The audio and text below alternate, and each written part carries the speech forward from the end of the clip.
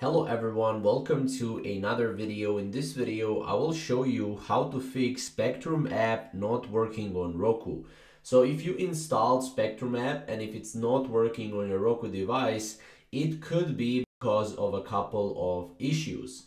Now, one of the issue can be because of device compatibility, outdated app version, server issue, corrupt cache files, or simply a bad network.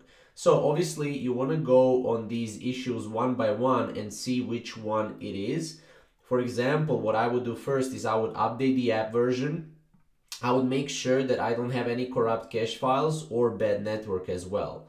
Now obviously you can power cycle your modem and router. This is the first thing that I would do. Just unplugging the modem from the power outlet and leaving them unplugged for 30 seconds.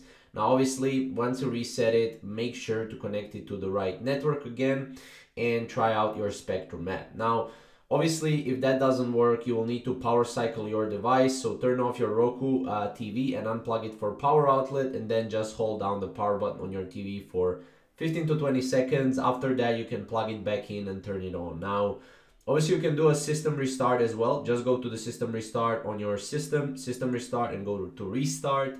This will restart your entire Roku TV, and you can go and try Spectrum channel again to see if it's working. So obviously you can update the Spectrum channel as well. If you go to the options, you can go to the update. You just need to highlight the Spectrum channel.